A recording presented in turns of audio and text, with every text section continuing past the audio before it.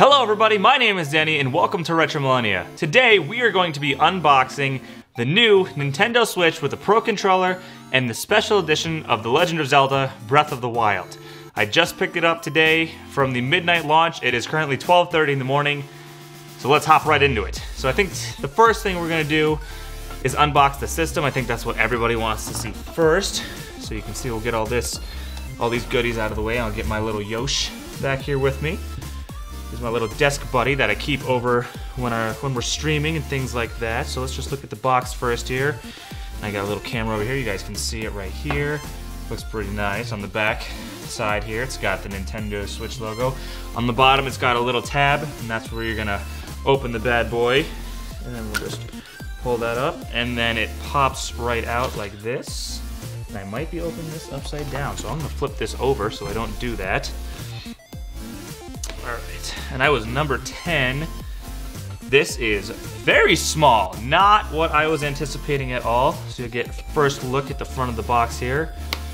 It's a lot smaller than I thought it was gonna be. You can see my hand covers this entire thing pretty easily.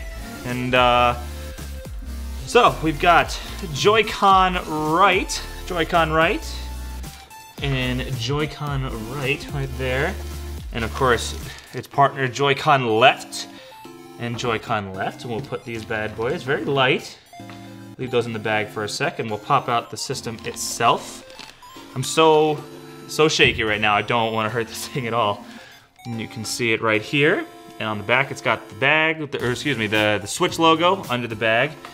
Right there, you can see that. And you can see the front of the screen right here. I'm gonna leave all these things in the bag and then we'll pull everything out. We'll get this bad boy off screen over here. Okay, so cable-wise, got the signature Nintendo HDMI cable here, over here.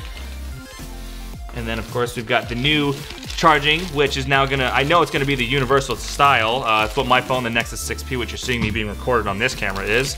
USB-C charging, so it'll be nice that I can bring this around, and if I ever need to charge it, I can charge right from my phone charger as well. See right here, and this one will actually pop out immediately so you guys can see the charging style. USB-C, it's like a reverse lightning cable for anybody that has an iPhone, essentially. Instead of it plugging in, being top and bottom touching the chips, it's reverse, so there's an opening and it plugs in around a chip on the inside.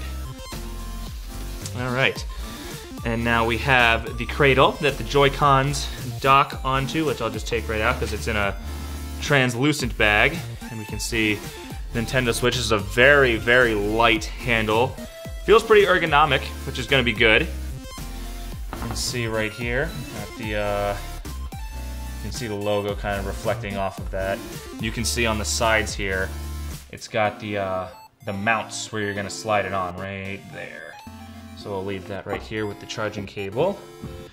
And then we've got wrist strap for the Joy-Cons, which also I believe have the buttons on them for the ZL-ZR. If I'm saying that correctly, I believe I am, not off the top of my head. Okay, we've got the manuals as normal, the safety guides, etc. We'll pull this out. And then of course the cradle itself. And so we'll unbag this bad boy here. And again, in a translucent foamy kind of bag. It's got a matte finish with like a kind of glossy paint job that says Nintendo Switch on it. I can't believe how small this is, to be honest. But you can see right here, it's got the Nintendo Switch kind of logo. Over here, it's that matte and gloss kind of finish, which is not really too glossy. It's kind of like a different shade of two different mattes, more or less. It's got the two standard USB ports on the side right there. And of course the actual part where you slide the console itself into. And then on the back, which is nice, you have the cable management, which will be super convenient. And let's unbox the actual system, or unpackage the system. Get all these bags out of the way here. Just put this all down here. And we'll close this bad boy up. Put this down here as well. So, we'll put the system right there. We've got Joy-Con right. It's the analog sticks are very tight. This feels very nice. Buttons feel signature, just like they always do with Nintendo. Feel very good and clicky. Home button, a little squishy, but nothing too terrible. I guess it's to differentiate the button feelings from actually playing versus like you're gonna do something different with this button. And then SL and SR. Oh, sorry, I was saying those wrong. And then those feel good. This is very small, so it's gonna be very strange to play something like this. Gonna have to test that out in a couple games that we have. You can see Joy-Con here. Analog stick, you've got R and ZR right here. And then SLSR right there. So we'll put this bad boy right there. And then of course you have the other matching one right here. And all of those features. And on this side, this is the side, I believe, if I remember correctly, that has the it's amiibo functionality. So both of those in your hand. That doesn't feel too awkward. The right analog stick feels a little low for my hands, but I have pretty decently sized hands, so it's a little bit of an awkward, like I'm pulling my thumb back a little to hold it, but nothing that I couldn't easily do with using like the joint of my thumb rather than the tip of my thumb, which I mean it's fine. I'll get used to it. Not too worried about that. And let's just slide this bad boy out. And LCD screen looks nice and clean. So obviously we're gonna slide the Joy-Cons. I'm holding it upside down like a dummy. There we go. So on top you have the volume left, right, and then the power button. You have the game card slot with the headphone jack, and then on the bottom you have the USB-C port, and obviously this is where you'll dock the Joy-Cons. So you can see, oh, and the kickstand. Sorry, almost forgot about the kickstand. So you have the kickstand right there, obviously. That kind of pops out. You can close that. And then we have USB-C on the bottom here. And we have, obviously, where the Joy-Cons mount on each side. Again, the back of it. And then the top, where you have power, volume, and game card and headphone slot. So, I'm so nervous to do this, but just snaps right in. Nothing too crazy. Nice little firm click at the bottom. It slides right on, and then you can feel that click. This doesn't feel awkward at all. It feels nice and sturdy. I am gonna get a screen protector for this because with how much I'm gonna be carrying this around, I don't want this getting damaged. And we will put this bad boy on hold. Thoughts on the kickstand? Does not feel very sturdy. Be very careful with this. I could easily see this snapping off if you are not gentle with it. This bends very easily at the hinge. That is something to be careful about. And Yosh can hold right onto this. Why not? Put him right there. Yeah, definitely, because like you put that too far, that'll tip right over. So just be careful about that. So let's get all the bags out of the way over here. I don't care about the Joy-Cons wrist straps for now. And then, oh, you know what? Let's take these off. I want to see how they feel on the, on there. Ooh. Alright, so the button on top is, I gotta imagine, is the release of it. Yeah, there we go. I don't know how they got that to do it that easily on the There's no way. Because I'm holding the button right now. That's not releasing. You gotta give it a little firm grip on that. So Yosh can still hold the system itself. And then we'll just kind of pop this bad boy on here. Boom, that same clicking feeling on the on there itself. Let's see. Again, it's the placement of the analog stick on the right just feels so weird with this. Like, I just think the little doggy face controller is something I'll have to get used to in the grand scheme of things. But I'm not too worried about it. Plus and minus buttons at the top feel good. The D-pad feels fine. It's a little weird because it's not like the rotational ones like they've always done on their controllers, like from literally all of them. This is the first time they're not doing like their shtick of having a pivot point in the center and then having it be like a rollable D-pad. So something we'll have to get used to. The triggers, or the shoulder buttons rather, I think it's just a controller that my hand will have to get the muscle memory for. But we can put that right here. We can do the controller next, and good thing that's why I got this. We will close. We will cut this open. Don't rip the box like the PS4 unboxing. Oh, God. Okay, there we go.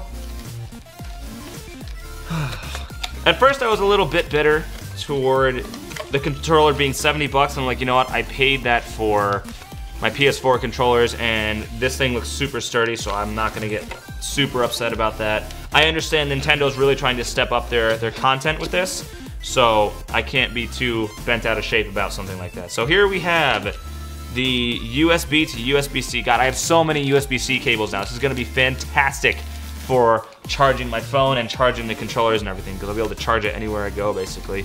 The real question is what volts does it support, so if it's fast charging or not. And the Pro Controller.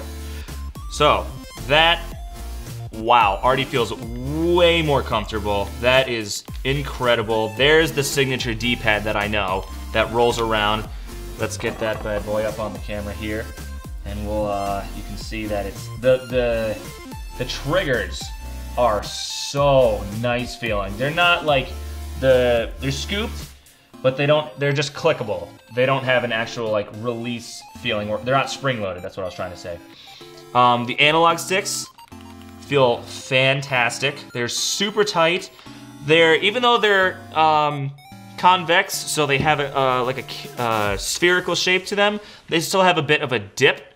They have like a lip around them, so your thumb's not gonna slip off like I thought it would. A lot of the videos didn't really show off the Pro Controller in the light that I wanted it to, but now that I'm holding it, it seems a lot better, for sure. I can't wait to see what Mad Catz comes up with something like this. It's gonna be fantastic.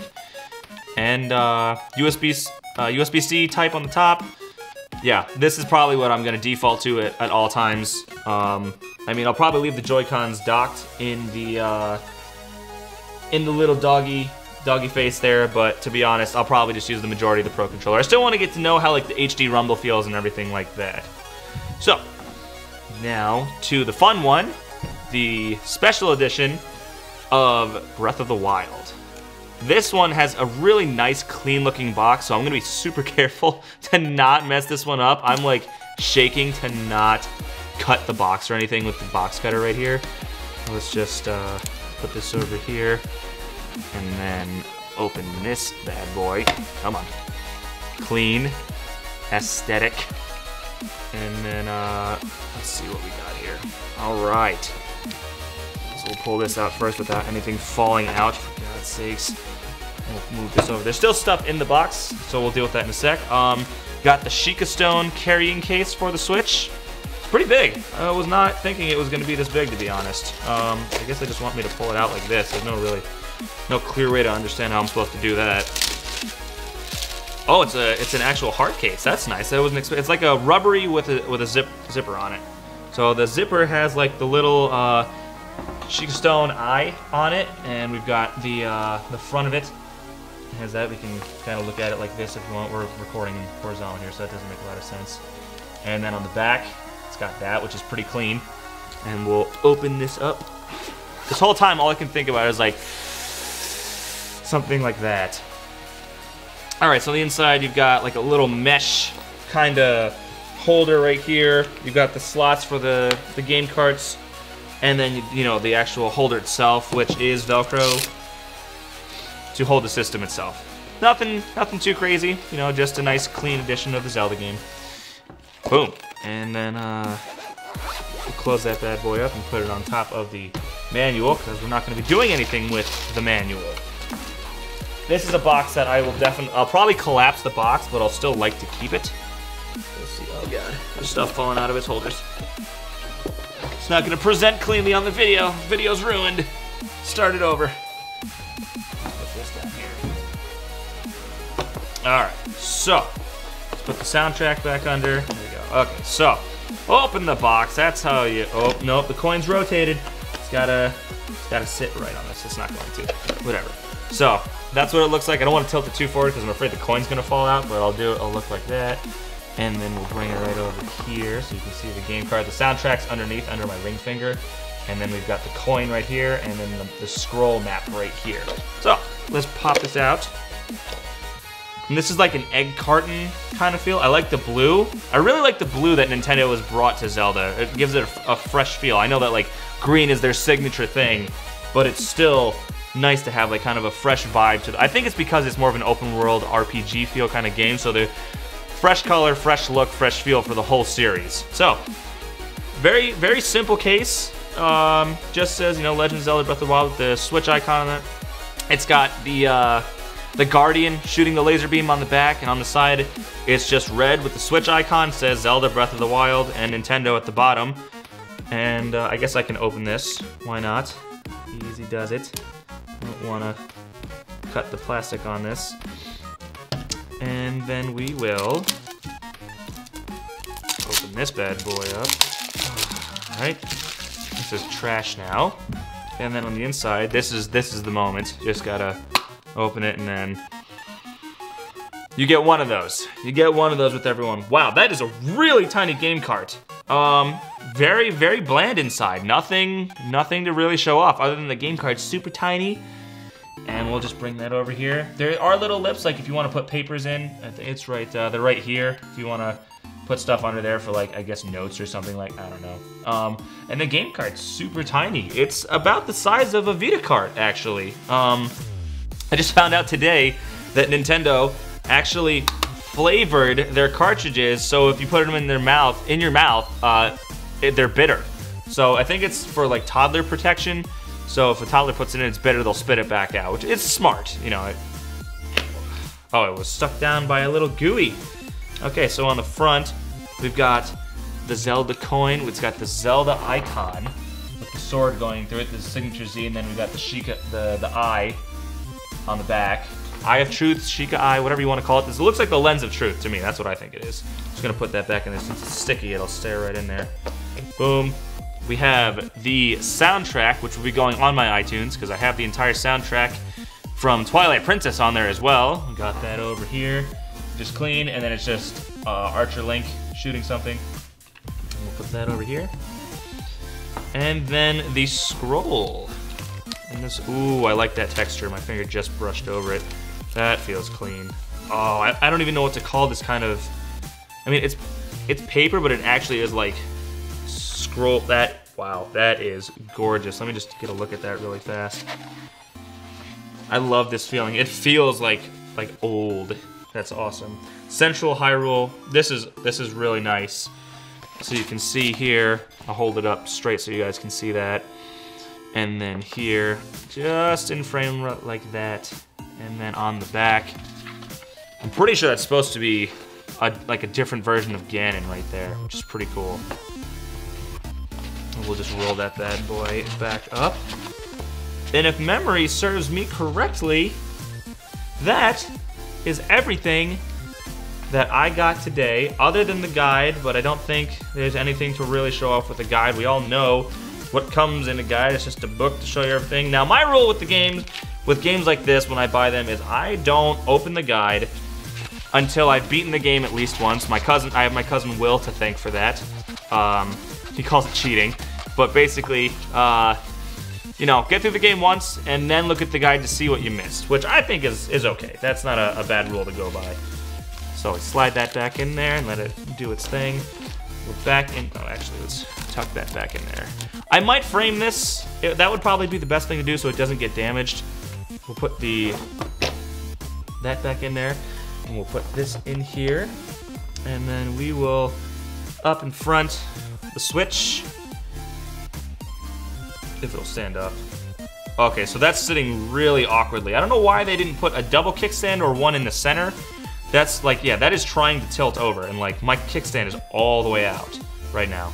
So, thank you so much to everybody who has taken the time to watch the whole video. This was a lot of fun to unbox. I can't wait to boot it up. I'm not gonna boot it up right now because often when I try turning these things on, it never goes according to plan, and then the editing is just a mess. So again, thank you for watching. If you liked it, please feel free to like the video and subscribe to our channel. We love doing what we do. We put our heart and soul into the channel. Feel free to share the video. This is something I'd really like a lot of people to see. This is something I love doing, and feel free to leave a comment below. Have a great day, guys. Thank you so much for watching, and I will see you in the next video. Bye-bye.